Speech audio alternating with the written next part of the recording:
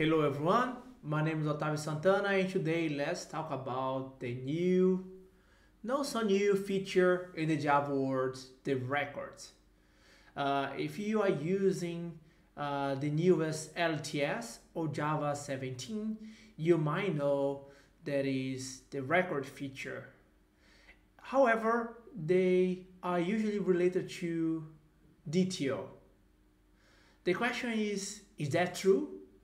Can I only use a record to DTO? Today, let's go deep on that and find out.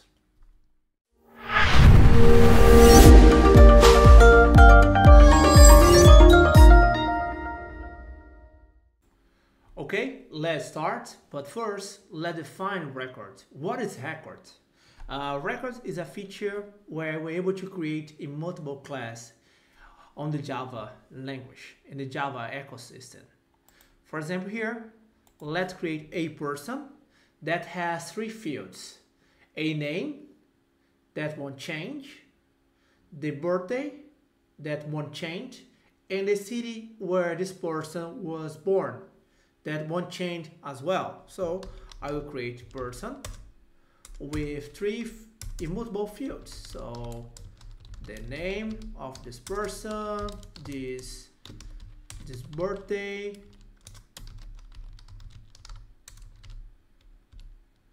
and finally the city. I will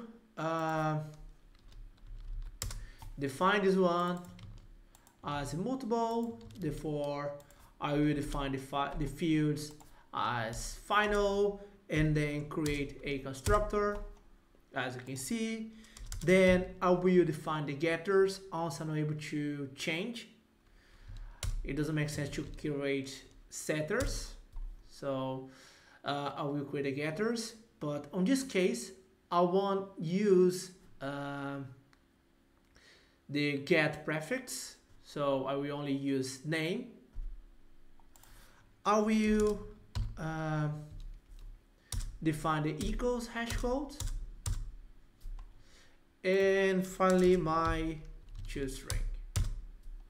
I usually do that, right? It's normal to make it.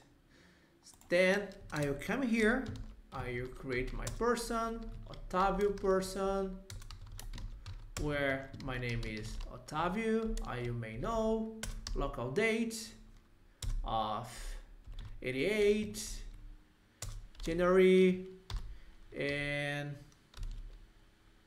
my city where I was born is Salvador, Brazil.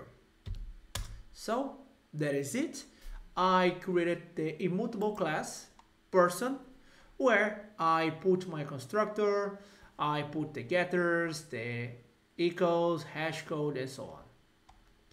The question is, can I make it more easier or reduce the number of informations or the boilerplate class? That is the idea of records. As you can see here, I have this huge amount of class and source code. I will reduce that using records. So I reduce this, I reduce that. Right now, I don't need record anymore. So, I'm gonna use the records. So let's just do a small fix here. Right now, I have my personal record with the same capabilities with only one line of code, right? So I have my record here, and that is it. They usually think about, okay, once I'm able to change the state of my information, we have several samples exploring the record with DTO. For example, if I'm using microservers, I have my entity class, I have my DTO to move my information throughout my system as JSON. This way, I don't need to pay attention and I know explicitly int information is getting out my system. So DTO is a good solution to records. However, it is not the only possibility. So given I have my person entity, I might have, for example, my person DTO and follow the idea, the same idea, okay? And then I might have the same fields. I'm able to change. Right now, you are able to create this by a constructor. So it doesn't matter if you use Spring, Micronaut, Microprofile, Jakarta EE. They might have a solution to integrate that with JSON. But as I said, record is powerful. You're able to use more than DTO. For example, once we are talking about entities, and we are talking about DDD, the domain-driven design. Inside the DDD, we also have value objects, where they are immutables. And guess what else is immutable? Yes, records. So in this person, let's put a salary. You are able to create the money. So I will come here and then define my money, where I have my currency, and also I have my big decimal value. So I'm able to come here and put my money here. I used money as sample, but you're able to use any value object that you wish. Of course, if you're gonna use more complexity inside money, please use the money API, that is specification, the Java words. We do have Java money and so on. But think, for example, email. Email is also a good value object, where I have my record here and then my value here. Okay, so right now I have my records, I have my value, where I'm not able to change. If I change, it's gonna be a new email, right? It's immutable, like the value objects. So able to use color or any documents and so on. So beyond DTO, you are able to use value object with record. The second case is entity. Wait, are we talking about create an immutable entity? Yes, exactly like that. In some case, it does make sense to have an immutable entity, like a read-only entity or a transactional entity. The main point here is sometimes it makes sense to use record as an entity. Perhaps if you are using a pure JPA, you're not able to use it. But think, for example, books entity. So my book has, let's create a book here. My book as an immutable entity. So my book has an ID where I'm not able to change the title, the release, the year of release, and then my edition. Hey Otavio, but if I wish to create a new release, remember, with records, you are able to explore beyond DTO. So you're able to create methods here. It is still a Java class. For example, book new edition, where I do have my, let me think, the year of release, the new release. So this way, I will, okay, I need to have a new ID as well.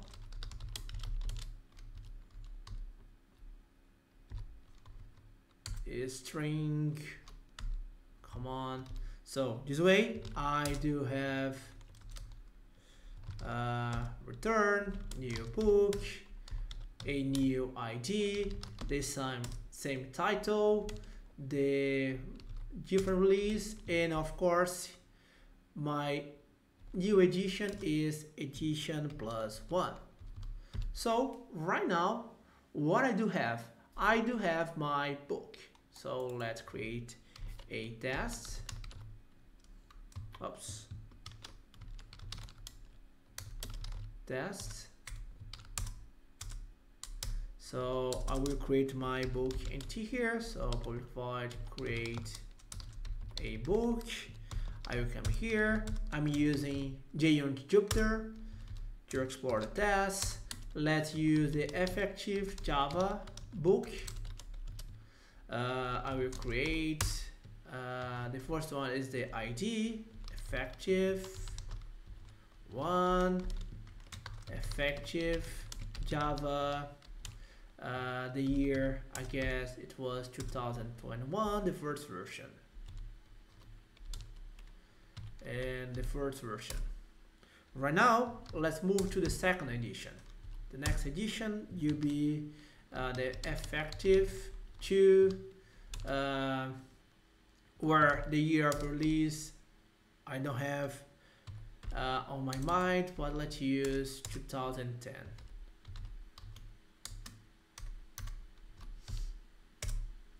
So I'm able to explore this, and right now I have my second edition,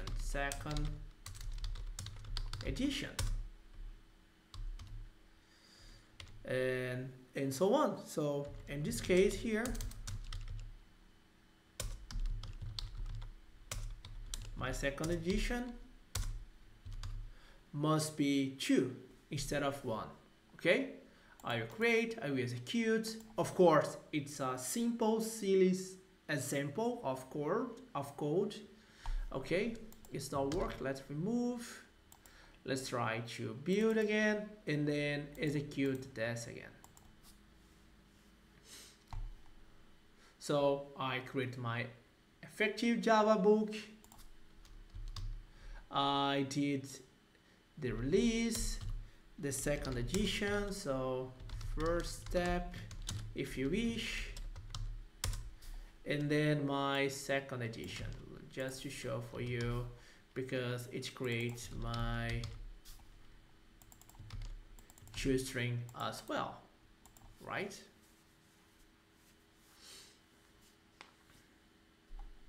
So the first step, I have my first edition of effective Java, and then I released the new effective Java as a new edition.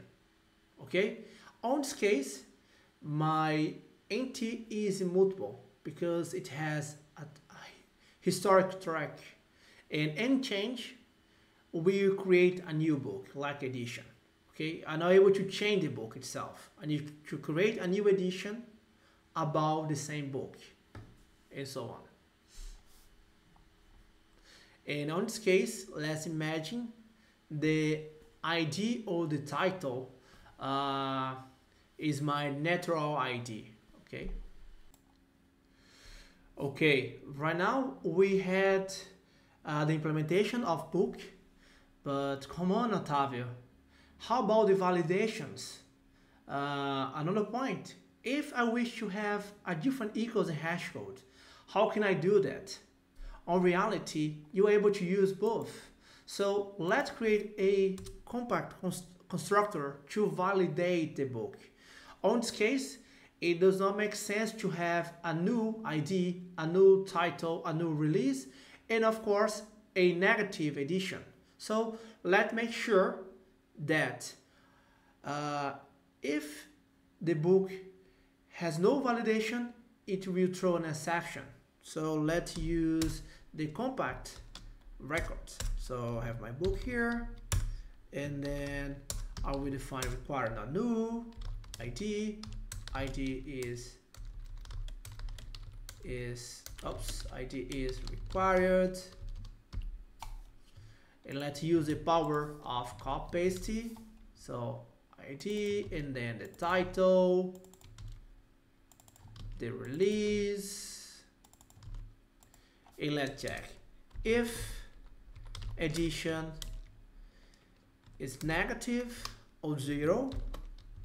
Let's throw an exception, illegal argument exception. So an addition cannot be negative. Okay, let's go to the test, and should not create. The first step, I will do a exceptions assert throw with no pointed exceptions, where I will create the new, and 2, and then I will take the opposite with illegal argument exception, where I put my ID here, my title, effective Java, the release, and then a negative value. So let's execute and see what's going on. It worked, and you are able to create a builder partner. You understand me, hopefully. Book builder, where I do have my string, ID, the title, the release, and finally the edition, where by default it will be 1. So I will define my setter. On this case, I already have a template to make my life easier. So record builder style, where I define the ID and so on. And at the end, I have my book build. This way, I will return the ID, the title, the year, not you, the release, and the edition. Right now, I'm able to come here, public static, book builder,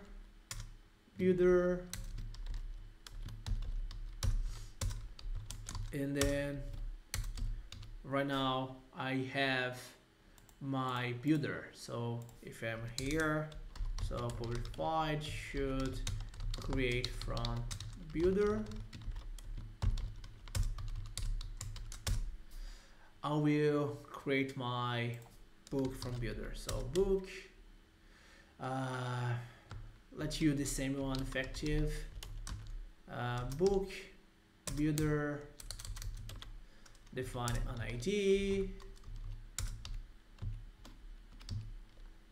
a title, effective Java, release, and then as you can see, my book right now has a factor method, a kind of. If I wish, I'm able to create a factor method to use. Right now I have a static to access my builder.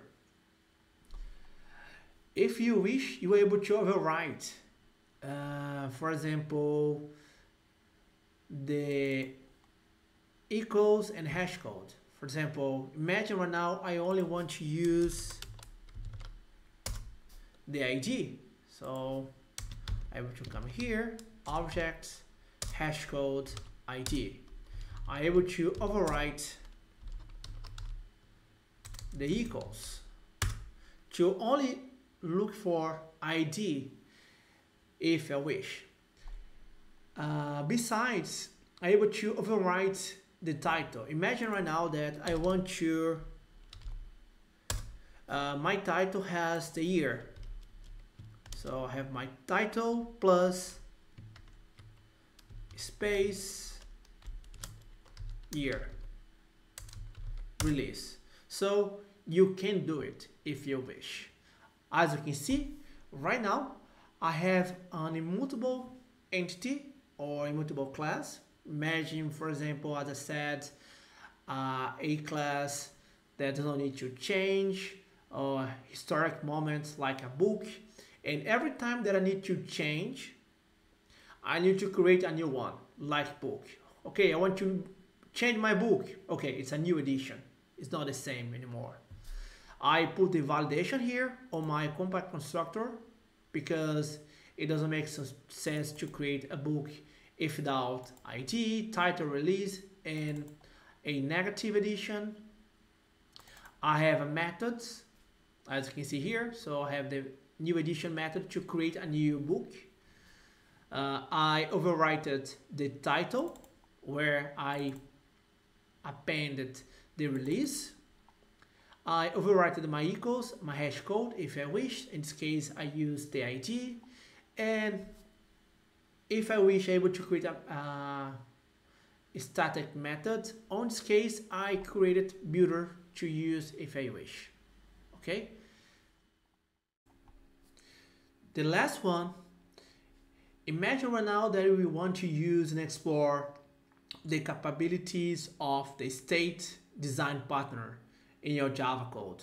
So let's imagine a order where I have a received, a delivered, and ordered state. So I will have an order with 3 states.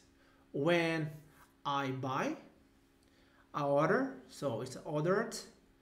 When the marketplace sent to me, and then when I receive that order, and that is it. So I will create this state. The first step is to create my interface. So I come here, I will create my order interface, where it has my next step, and this one have my string products. Okay, I have my order with this one will be my state. Let's start. I will start my state when I decide to order something. So order it, where it has a list of products.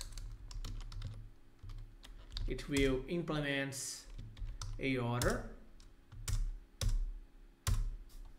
The next one will be also have order the shipment process, so you'll be delivered to someone.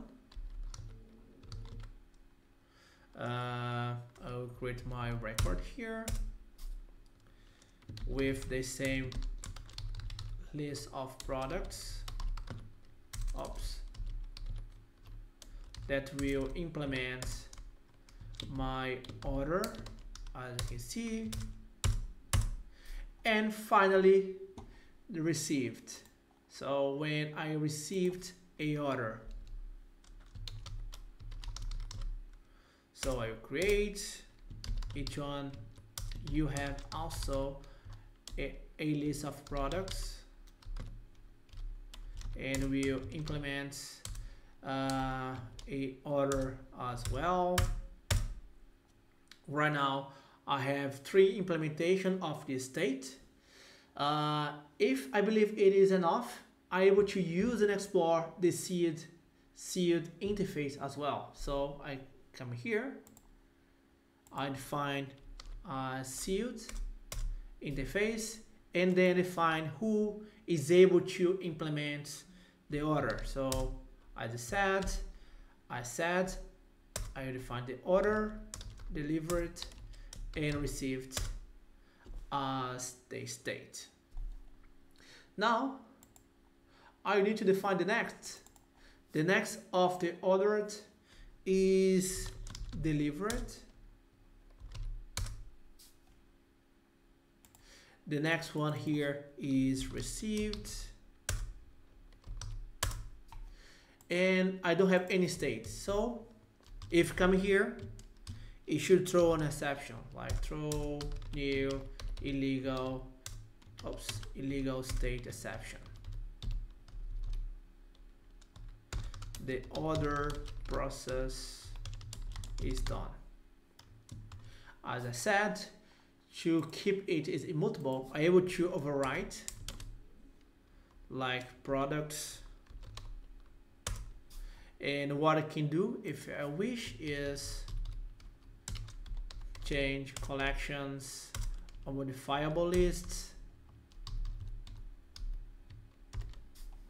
to make sure the list will be really only.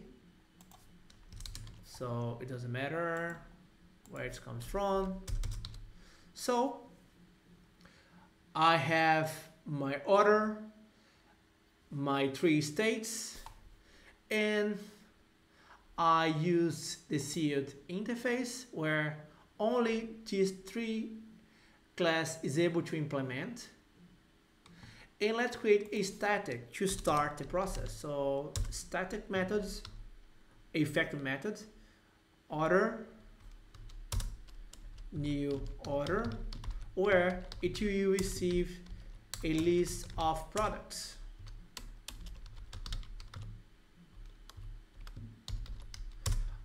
I will check if the products is not null, products is required, and then return the first step. The next step is to create a test. Let's create a test here. Create a test. Create test. Where Otavio should buy something. Okay. So right now I have my list of products where I have banana.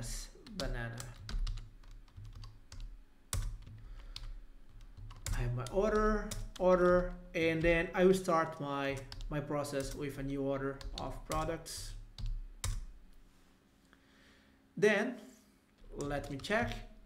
On this case, I will use the asserts for j to make a silly, simple test.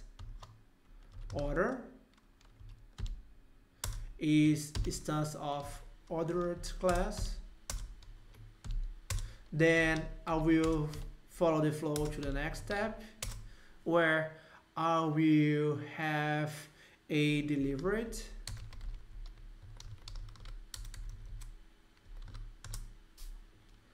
I will just use the power of copy paste here. So delivery should be delivered. Then move to the final step where I have the received. And let's use the power of copy paste again.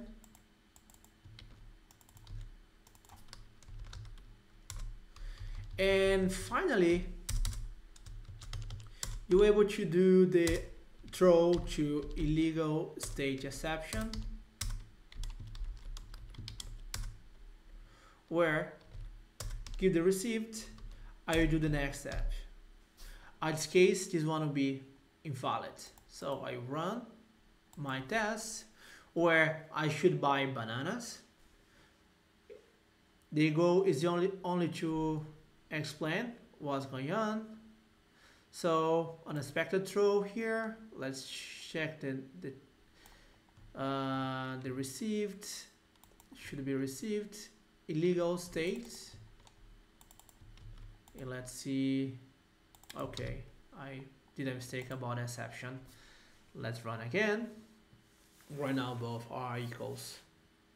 So I have my ordered state with a seed interface where I'm able to only implement those records, order, delivery, and received. Each one has one state. And I finally finish my flow with until reception. I'm not able to do anything else on this case. That is it. Today we went to record to show that it's possible to use records beyond DTO. As you can see, I used record to explain the idea of state with order, for example, where I have 3 states. Of course, it's a simple example. We're able to go in even more deeper. Value object on DDD, where value object and records are immutable by definition. This one here is some exception case like an immutable entity, where you're able to use records. As you can see, able to put several validations on it. I able to put some ideas and details. And that is it for today. Hopefully you enjoy and see you soon. Bye bye.